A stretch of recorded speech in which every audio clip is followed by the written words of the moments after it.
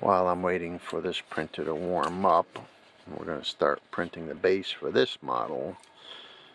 This is the IP Man, and you can see this came out very good on the Mingda. There's pretty much no flaws at all. Even the little point came out good. See that? We'll peel off the supports and see what we got here. This is their latest printer, the Mingda Magician X. It's a dual, well actually it does have dual filament support.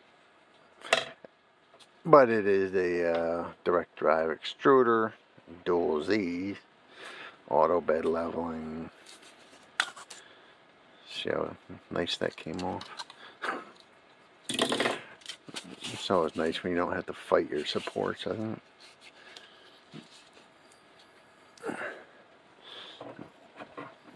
Let's see what we got here.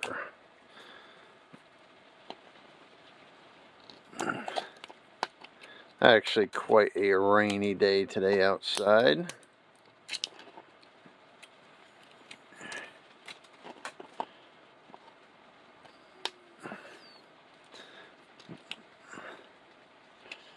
I had some problems with this model on other printers because the ear didn't come out good, but this one here did a very good job. Let's clean this out of here.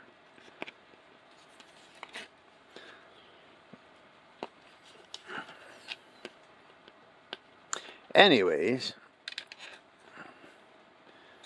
like I said, this is their new Mingda Magician printer. I had an earlier printer from them, the D2.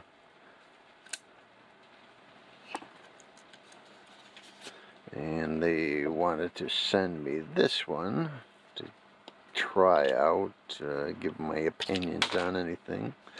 That ear came out very good. Like I said, I had problems with that because it prints upside down and the supports don't catch it exactly. You have some problems, but that looks very good.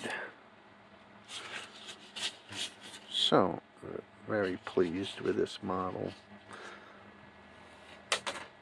This is going to start printing now, the base.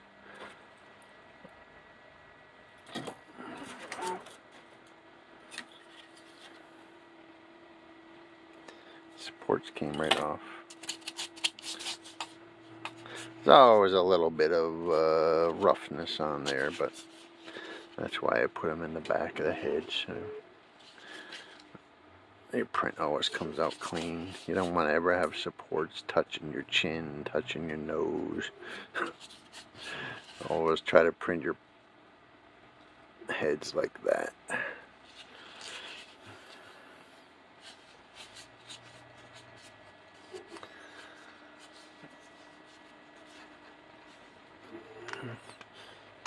This has the ribbon style cable, which is some people are starting to use these again. This has a nice 20 by 60 X carriage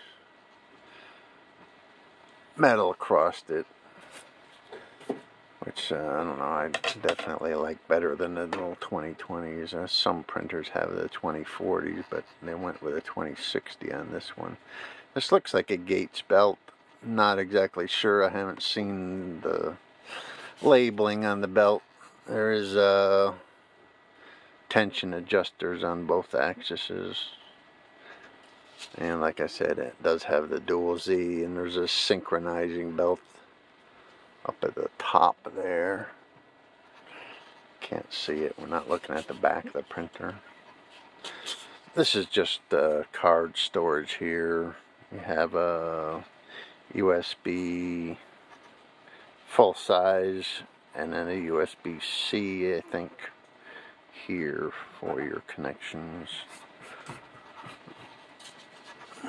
There's a little toolbox storage here, which I have my tools in.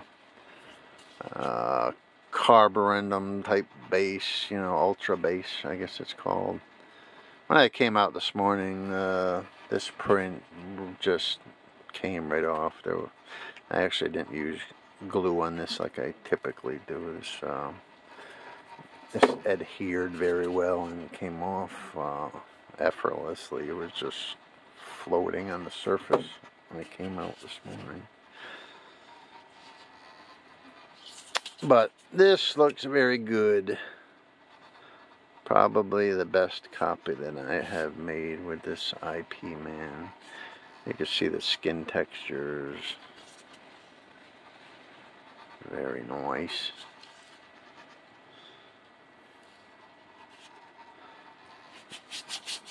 Alright people, we'll get the base done.